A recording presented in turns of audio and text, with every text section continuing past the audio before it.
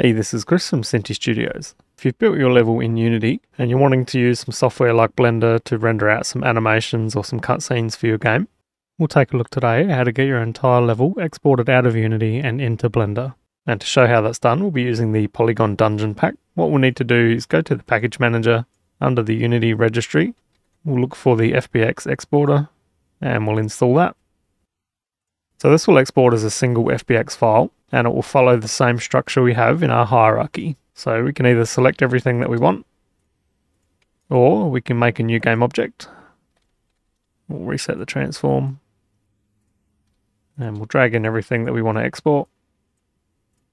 And then we can left click on this export game object, right click, export to FBX. For the format, we'll go binary. Everything else here, as you see, is fine. And we'll give it a name and click export. And there you can see we have our FBX file here. Then we'll jump into Blender, File, Import, FBX to the directory that we've exported to, and we'll import the file. Now these can be pretty large files, so they can take a little bit of time to import. So that's our level over in Blender.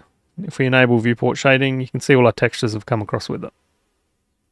I hope you found the tutorial useful. If there is anything specific that you want to see more of, then let us know in the comments. Subscribe to the channel to keep up to date with all of our newest videos, or check out our community Discord. The link is in the description.